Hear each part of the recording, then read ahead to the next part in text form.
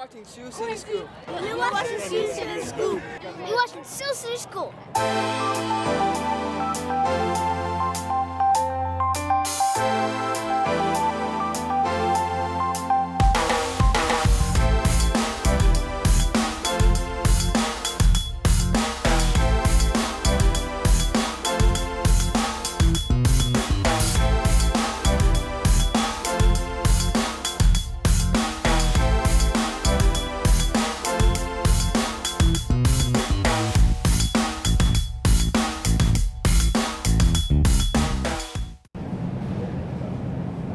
Hello everyone and welcome to our 50th edition of ShoeCity Scoop.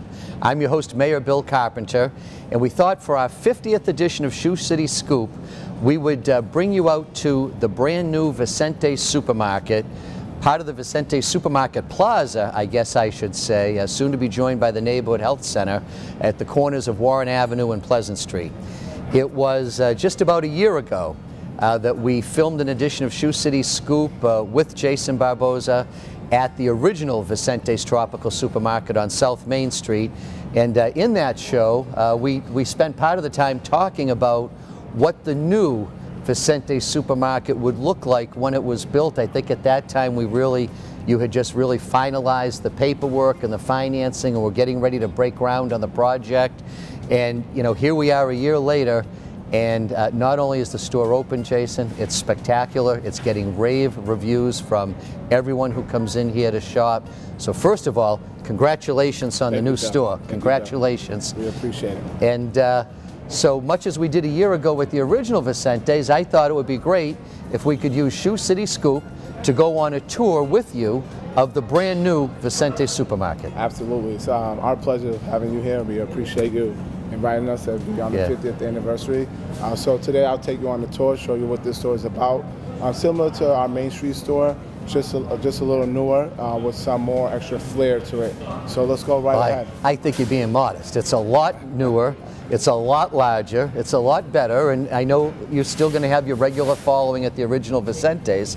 However, everything here is big, clean, new, and better. I mean, you've been selling the prepared foods for years at Vicente's, but before this tour is over, you're going to have to give me a sample of something from the prepared food department. So absolutely, a little bit, like we said, a little bit different from the other one, but you know, a little bit more, and we'll show you guys that while we walk around. I learned about, started eating yuca the first time I visited Cape Verde. For an Irish guy, it's basically potato. It's the Cape Verdean version of potato. Now, it doesn't look like it now, but by the time it's peeled and prepared and flavored and served with vegetables, this is the Cape Verdean, I think the Cape Verdean potato staple of Cape Verdean cuisine. And absolutely, and just like potatoes, you can fry it, you can bake it, you can cook it. So it can do everything else a potato can do, but just the Cape Verdean way. That's right, absolutely. All right. I've spent time in Cape Verde. There's fresh papaya, there's papaya juice, there's papaya and goat cheese. It's hard to have a meal in Fogo that does not somehow include papaya. Absolutely. And just like avocados, you want to find the papaya that, depending on your liking, are you going to make something today with it, or is it going to be a couple of days? Same deal. If it's a couple of days, you look for something that's a little bit harder. If you're going to use it for today, you look for something that's a little bit more ripened. Now, do any of your customers actually make their own papaya juice from the papaya? Absolutely, absolutely. Yeah. So, because that was one of the things that I love when I'm in Cape Verde. In the morning, they have the fresh squeezed papaya juice. They've squeezed it that morning. It's kind of thick, but it's delicious. Yes, absolutely, and it's fresh. And it's fresh. Yes. Can't be any fresher, right off the tree. They're still fresh, they're still yellow, they're not moldy, and they keep the freshness to them. I actually can see the difference. Yes. When you go to other supermarkets and they gas the bananas, when they do ripen, you start to get the black moldiness on them, and that's why over here you don't get the black mold on the bananas. So these are a better banana than we'll find in the traditional American supermarket. Absolutely. Yeah, absolutely. Night and day. And I can actually see that difference. And so it's interesting though, but when you buy them this way, the non-gassed, their shelf life is going to be much shorter. So you've got to really be able to move the product along and have a demand for it, or else it's going to ripen faster than it would have otherwise. Okay, so now we're here at the new fresh seafood department, and I guess, Jason, we talk in terms of things that you're able to do here at the new Vicente supermarket as compared to South Main Street, this is a big addition. Absolutely, Bill. This is something that's new for us. But Bill, similar to our produce, it's procured fresh every day. Okay. So we don't buy from big wholesalers again. Same strategy, same local grocer is doing things different from your big national supermarket chain. We go to the pier, as you can see, straight from the pier, Yeah. and we procure our fresh every single day. We go to the pier, we look at them, we make sure they're fresh, we pick them up, we bring them in. And we do that consistently every day, where your wholesaler will buy them in, bring them into a warehouse, and then distribute them. Yeah. So you can really taste the quality and the difference of in our fish versus the others. And I would think, like, particularly with your Cape Verdean customers and some of your other customers, fresh fish is really important, because I know when you're in Cape Verde, I mean, fish caught that day at the market in the center of town is a big part of the culture. If you're going to have fish for dinner, it's caught that morning, brought to an open air market somewhere, where then people pick out the fish of the day that they're going to then bring home, and a couple hours later will be on the table. So I would think that your customers here are looking for the same type of ability to come in and get real fresh fish that they plan to bring home and prepare that day. Absolutely, and especially when they know they can come in and get fresh meat, fresh produce, groceries, and now you have an addition of the seafood department. It makes it a real one-stop shop for our customers, and they love it. A wide variety of fish, everything from grouper to salmon. Red snapper we know is hugely popular. So you've got all the different varieties, mackerel, that all of your customers might be looking for. Yes. Now here we are on North Main Street in Vicente Supermarket. So you've given it a Brockton feel, and one of the ways you've done that is the aisles, they do still have numbers. Yes. So I guess you can still call out Spill in aisle 4, but we've got Vicente's Boulevard, North Main Street, Champions Way, Marciano Way. I mean, you've kind of really tried to incorporate Brockton into the store. Of course, and again, it's the local feel. Being a local grocer, being from Brockton, Brockton is our home. Just understanding that what can we do to make this store still feel at home, and that's what we're about. Our mission is making you feel at home. So we felt that having names that connected with the Brockton community would make people feel at home and really understand that this is your local grocer, your local supermarket, not a national chain where they don't really have that local presence, where our service and everything we do is personal. Yeah. Now, we've been looking at some of your specialty lines, the fresh produce, the fresh fish, and some of the things that you carry that are targeted towards some of your audience here in the city of Brockton. But I think it's important for us to let the viewers know this is still a full line, full service supermarket. You find the same things that you were looking for in Shaw's or Stop and Shop. You'll find them here, including even Fruit Loops. So I mean, there's not a kid in the world that can walk down this aisle without trying to reach out and grab a box of cereal. So all of the, just the traditional product lines that any shopper would expect to find in a Shaw's or a Stop and Shop, they're here too. It's just you have additionally other lines and additional lines of goods for purchase. Yes, I mean, the ability with a larger store gave us the ability to be a large format supermarket. So not only that we're local, and we do things as a local grocer, but at the same time, we are a full-line supermarket, and we carry all the products that you would find at other supermarkets at comparable or better prices.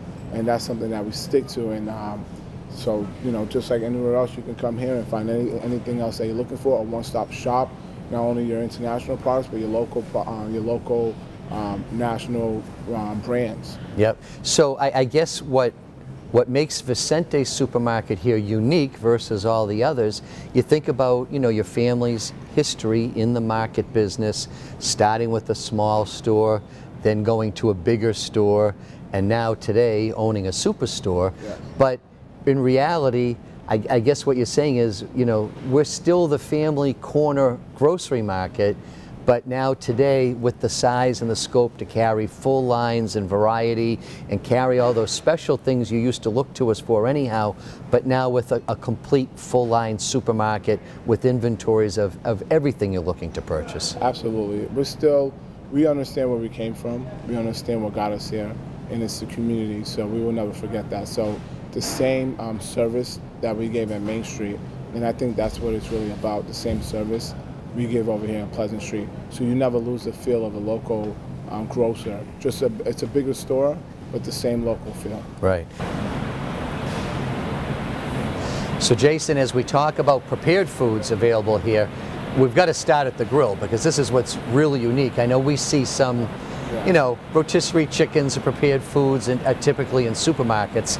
You don't find something like this in any other supermarket. Tell us exactly what you've got here and what are some of the types of things that are being prepared. Well, what we have here is just our churrasco grill. What we do here, we grill chicken, we grill steaks. Everything's fresh, just like the products we carry. Everything's made to order. So these are half chickens on the grill right now, right huh? On the grill. One of our specialties, churrasco chicken. We also do steak tips, and we also do some ribs. So anything that's barbecue oriented is what we do over here at the grill section, and it's quite the experience. And so you've got the half, but let's take a look at some of the other things you got going here too. So we got the chicken legs going. So he has the chicken leg drumsticks. So now he just threw on chicken and bacon. So that's chicken and bacon that he has going on right now. You know what's amazing about bacon? Anything wrapped in bacon is good. Awesome. You can wrap anything in bacon, it's good. Yes, it's awesome. Yeah. So and as lunchtime picks up, they'll start getting into the steaks, which is made fresh. Yeah. Fresh to order.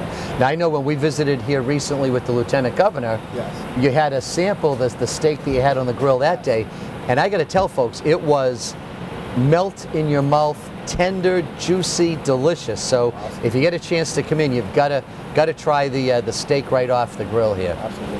And chicken wrapped in bacon. I may be back for some of that, because that looks pretty good. It's awesome. A couple drumsticks on the side with some chicken wrapped in bacon. Awesome.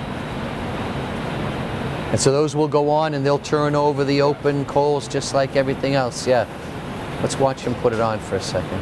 Yeah. So there we've got some of the steaks that will be for sale for lunch here today, going right onto the grill now.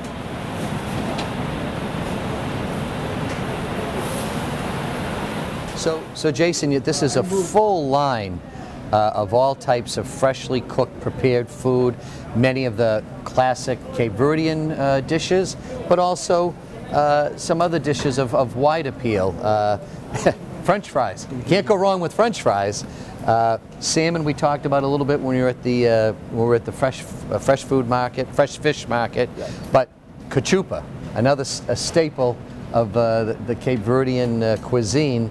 Now everyone's cachupa is a little bit different than someone else's. What makes yours so good? Well, it's another home recipe. Everyone has their home recipe. We have our own. So when it comes to cachupa, we have our special recipe that makes it a little bit different from everyone else's. This is actually the refried cachupa. What we have also is the fresh made cachupa. Yep. So we have various selection of cachupa over here. I know that when I'm in Cape Verde, I have the same breakfast every morning: fresh juice, cachupa, and eggs. And it's a great way to start the day. It's a breakfast staple. Yeah, absolutely. But lamb, chicken, just give us a little idea of some of the various items you got here. We have our own special cooked lamb, in-house recipe. It's just mainstream item. Again, chicken wings, a little bit of everything. Yeah, but you can't go wrong with chicken wings. Absolutely. There's no one that doesn't eat fried chicken wings. And you have your torazma, fried pork. Yep. And then we have our own specialty, which is a mini fried pork. Yep. It's more, it's a lot tastier than the regular, but that's the original recipe. You can't joke with the original recipe. Yep. So that's the traditional, and this is the smaller seasoned one. Now this stuff here is addictive. It is. Yeah. Now, and I've heard it called something else besides that too, but I won't use that one. Well, we don't but call this stuff is like potato chips. Once you start eating it, you can't stop. You can't stop. And yours does have a great seasoning, great flavor to it. Yeah. Appreciate it. Right here, the pastels. You know pastels. Yeah, pastels with those. Everyone loves the pastel. That's Would you like right. to try one? I'd love to try one. Awesome. And I'll try a tuna. But do you sell more of the tuna than the beef? The tuna seems to be more popular. The tuna is the staple. The beef just gives it another selection for someone that wants to have beef. Something a little different. We can do a chicken. Yep. So we can do various types of pastel to your liking. Now tell me about these down here, because I've tried these a few times. These are good too. So this is the best way to describe it is like a fish cake, a shrimp cake. Yeah. a Portuguese-style shrimp cake. Yep. So inside it's filled with shrimp and its own sauce. And so Yeah. it has its own specialty sauce to it. Very flavorful, very good. So this is again where your own recipe comes into play? Absolutely. Yeah. Talk about one of your regular staple items that people come in for every day. It's got to be the tuna pastel. Absolutely. This is to die for. All right, I'm going to try it. Go ahead.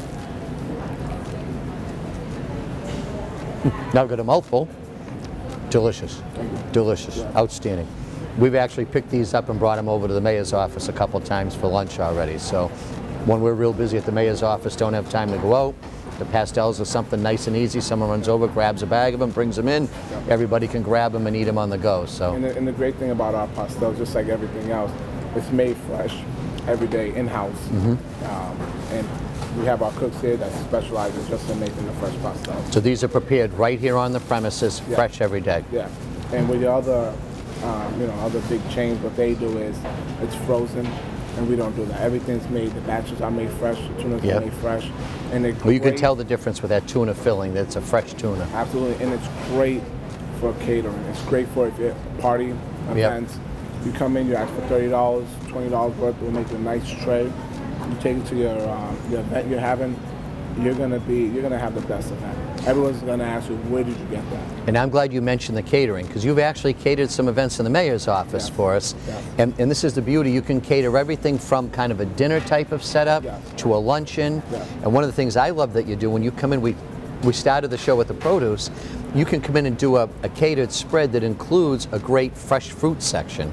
So you can put that with the freshly prepared foods and have the whole thing for any size group, from a small corporate meeting to a large function. You guys can come in and provide the food. Absolutely, and we're flexible, and if you want to have something that's huge, or it might just be as small as a small little birthday party, we can do anything and everything for you. I can tell you, we've had you cater at City Hall a number of times and got nothing but great reviews on the food. So, hey, let's, I think before we run out of time, I'd like us to take a walk outside the store, because a lot of what's exciting for me as the mayor is not just what's happening inside the store here, but it's the positive impact you've had on the neighborhood and the entire downtown. So before we wrap things up, let's take a quick look outside. Great municipal golf course. Come over and check out DW Field Golf Course here in the city of Brockton. We've made a major investment in the DW Field Golf Course this year. The playing conditions are spectacular. It's an 18-hole public course. We are serving beer and wine now. We're able to handle tournaments there now. So come on over and check out DW Field Golf Course.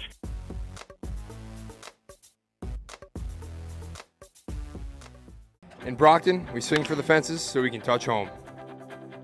We coach in Brockton to instill the teamwork that builds a great winning tradition. We do business in Brockton because here you can find a taste of home away from home.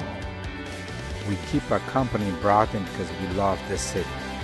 I study and learn in Brockton to achieve my goals. When Brockton is home, everything is within reach.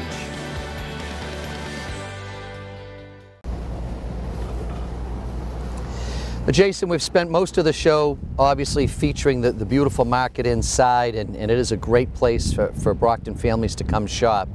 But I think that it's important for people to really recognize outside what the impact of your development of this property has meant for the neighborhood, has meant for downtown Brockton. This is a site that people will recognize that the gateway coming in from Route 27 from the Westgate Mall for more than 2 decades has been a vacant property. And now, when you come into downtown Brockton from that direction, from the western Route 27, instead of seeing a vacant, abandoned supermarket, you now see a beautiful, brand new, state-of-the-art superstore, soon to have a neighborhood health center next door. Just tell me a little bit about your feelings of what it's meant to you and your family to become part of this area and to become such a big part of this area.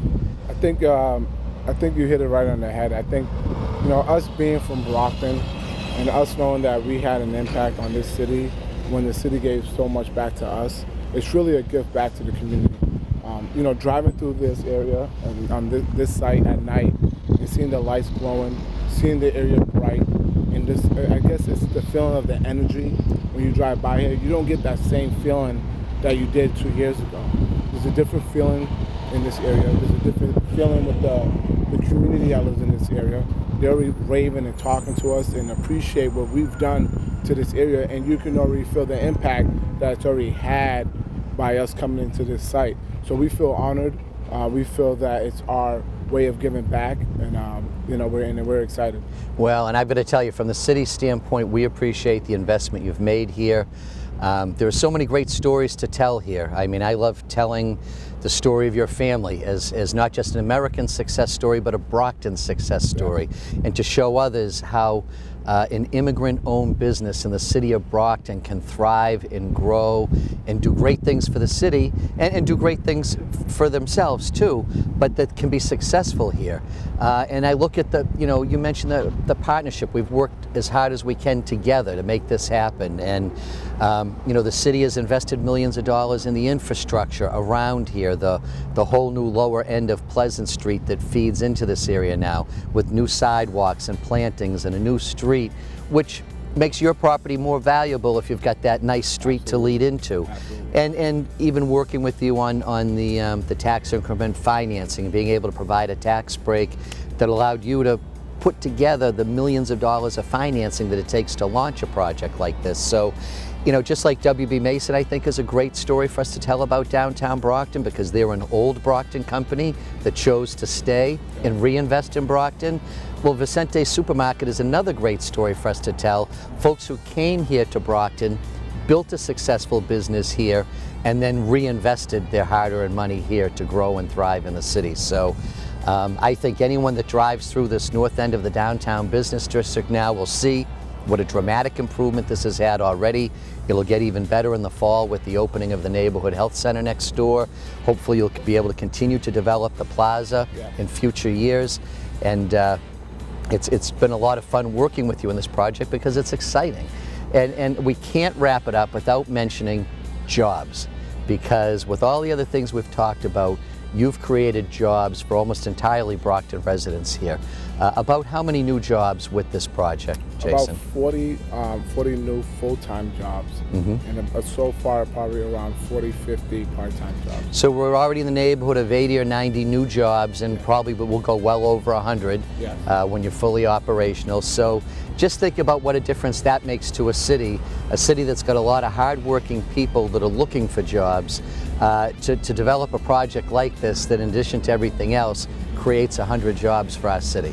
And that's why it was a good investment for the city to partner with you in any way we could and try to support you here. So I'm sure we're out of time on this 50th edition of ShoeCity Scoop.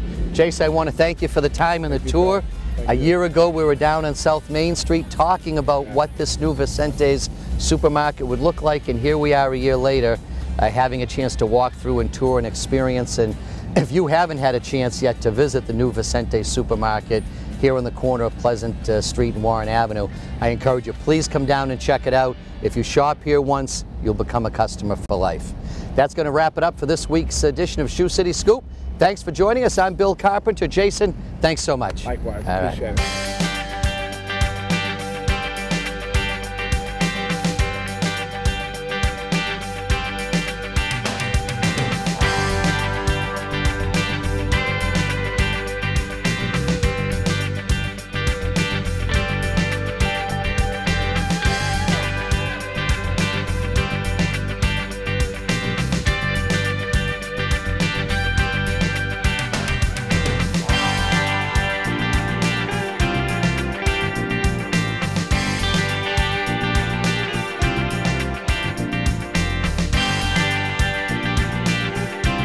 My name is Darrell Ellison, and I lost my only son, Carl Evan, in a hit-and-run accident. Carl was a joy beyond words.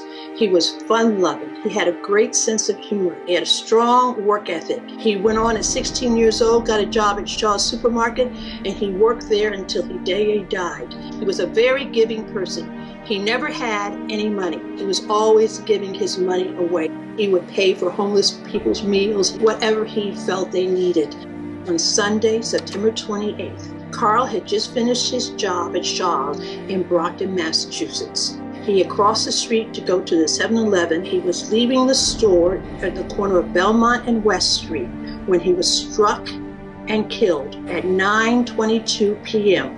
A surveillance camera picked up the vehicle as it was leaving the scene. Police believe the vehicle that hit Carl was a silver or gray minivan. It would have front end damage. There is a $5,000 cash reward for information leading to the apprehension of the person or persons responsible for Carl Evans' death.